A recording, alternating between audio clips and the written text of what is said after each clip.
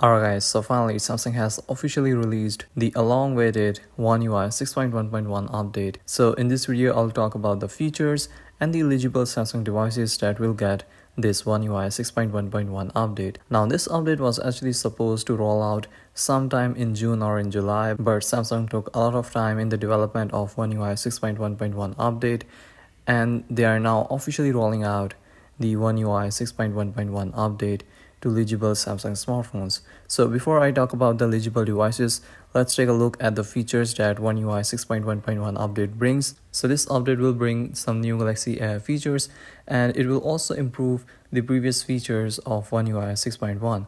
Now this One UI update will improve the previous One UI 6.1 features such as circle to search.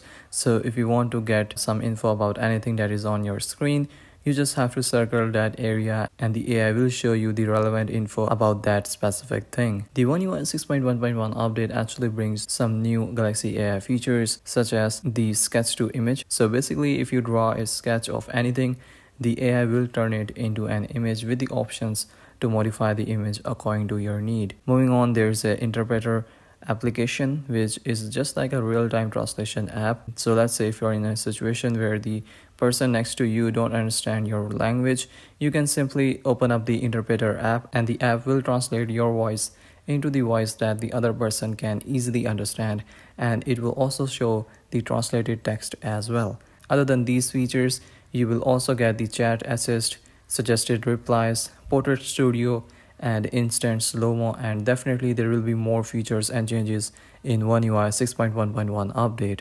So if you're using the latest Galaxy S24 series or the Galaxy S23 series, this One UI 6.1.1 update is out for you guys, so you should check for the update by going into settings and then software update menu. Other than these two series, Samsung will release this update to Galaxy S22 series.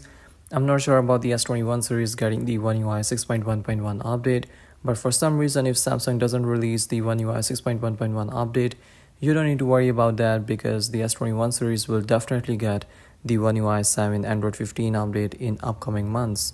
Now talking about the foldable Samsung smartphones, so Samsung has released the One UI 6.1.1 update for the Galaxy Z Fold and the Z Flip 5 smartphones. The Z4 series and the Z3 series will also get the One UI 6.1.1 update. Samsung has also released the One UI 6.1.1 update for Tab S9 series. So if you have any tablet from S9 lineup, you should check for the update by going into settings and then software update menu.